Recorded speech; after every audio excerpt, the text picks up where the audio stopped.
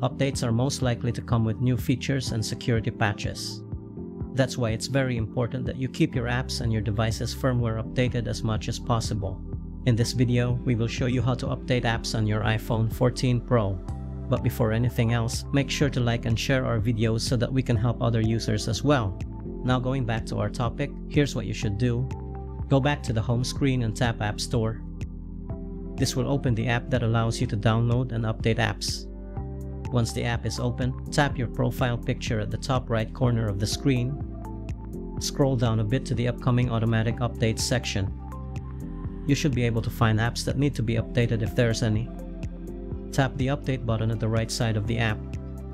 If prompted, enter your Apple ID password and tap sign in at the top right corner. The App Store will then download the update for the app you selected. You can also just tap Update All and enter your Apple ID password to update all your apps in one tap. To make sure all your apps are updated automatically, go back to the home screen and tap Settings. Scroll down a bit to find App Store and once found, tap on it. Now make sure that the switch next to App Updates is enabled. This will automatically download new app updates in the future. And that's pretty much it. We hope that this guide can help you. You may subscribe to our channel or click one of our videos to continue watching. Have a great day.